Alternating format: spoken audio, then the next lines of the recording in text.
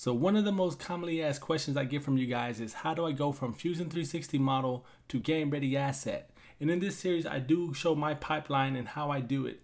But before we get started, I do want to give a quick shout out to one of my newest Patreons, Bart, for providing me with his high poly Fusion model to demonstrate from.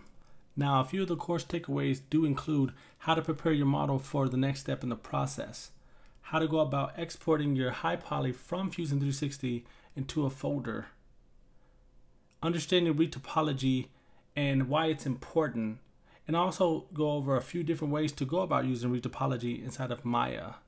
And then we go over UVs and how to go about packing them and the importance of having proper UVs and having them packed correctly. And I also utilize ZBrush for adding details and surface imperfections. Then I head over to Substance Painter where I begin the baking and texturing part. And really quick before I take off, guys, I do want to let you guys know that this low poly game ready model is available for free over on Patreon. So I'll catch you guys in the next one.